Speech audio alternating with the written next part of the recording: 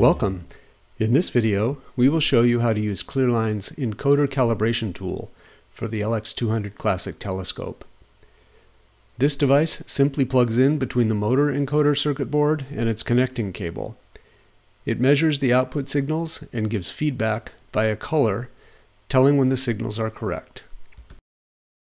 Although we've removed the LX200 electronics for this video, that's not necessary for the calibration procedure, and you should be able to do all this in place in the telescope.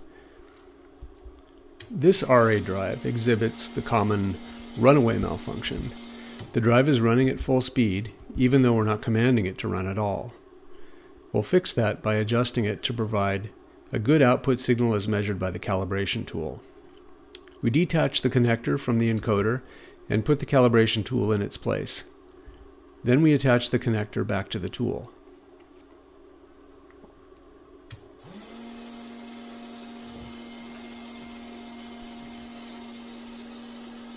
Now, as the drive continues running away, we adjust the first channel's potentiometer. The tool displays red at first, which means it is not detecting any signal.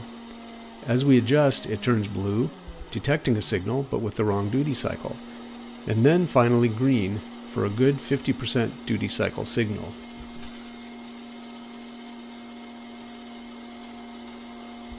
As we start to tune the other channel, the drive comes out of runaway and stops.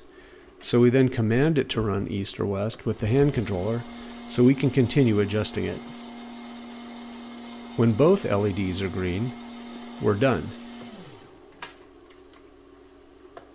We've got both channels between 45 and 55% duty cycle.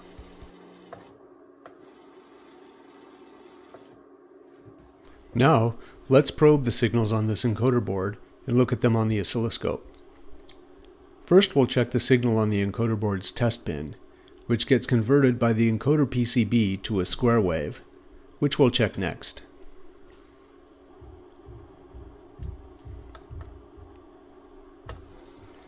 This is a typical waveform at the test point. Everything looks good here.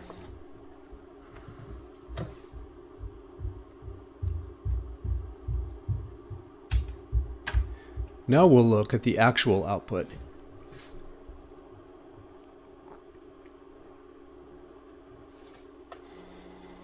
We can see that it is a square wave with about a 50% duty cycle.